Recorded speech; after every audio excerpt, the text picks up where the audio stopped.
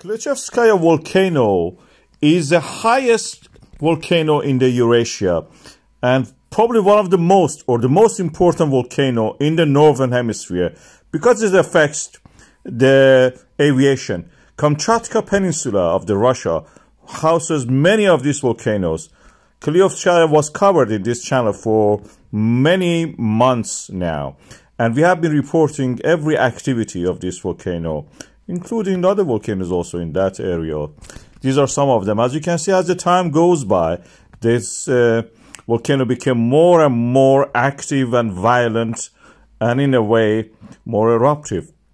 And today we had the huge eruption of the Klyuchevskaya, sending an ash cloud 13 kilometers, 13 kilometers to the troposphere. That's a boundary between the Earth's lowest layer and the top layer, where the heat inversion causes the cloud not to be able to go through it unless it has a high velocity. Some of the biggest eruptions can send that ash that far with the highest speed. But if they cannot pass the thermal barrier, they don't have enough speed, they will not go through that. This volcano at the moment is reaching the troposphere, near the stratosphere. It may eventually pass there. We have to wait and see. At the moment, the ash clouds is moving toward the south, east and eastward gradually. Where is Canada and United States of America and Northern Hemisphere? Eventually, may end up in somewhere in Iceland, or in the Europe even, and the rest of the Asia from that side, from the eastward of the Pacific.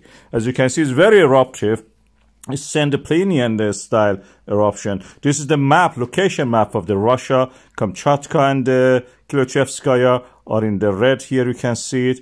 I've marked it here also. You can see many volcanoes exist in this area. Sulfur dioxide signature of it shows that it's moving toward Alaska and Canada.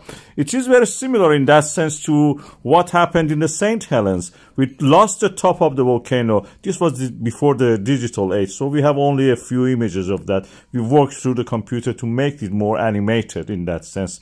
But it shows when you lose the top of a volcano and you remove the pressure, the volcano actually may erupt sooner than what it is. We are not able yet to see what is happening to the Klyuchevskaya because it's yet erupting. But if it loses enough mass, it may go St. Helens. It may eventually blow up completely the top, lose an amount of the height.